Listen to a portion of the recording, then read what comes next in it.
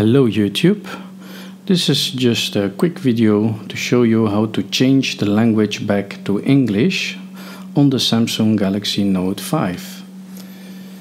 So, as you can see, everything is in Chinese. So let me show you how to change it back to English. First of all, you want to go to the home page, and then you want to click the app icon, which is this one here, the apps icon.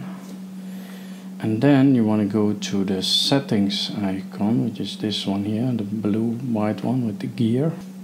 The next thing you want to search is for the double gear, the big one and the small one, which is this one right here at the bottom.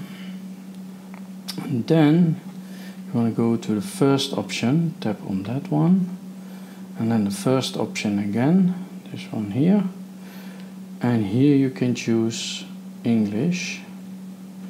Choose English United States, and as you can see, everything is already changed back to English.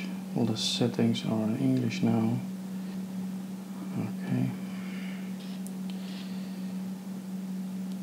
I hope this video was helpful for you. Don't forget to rate, comment and subscribe, and later I'm going to upload more videos. For now, stay well, peace out.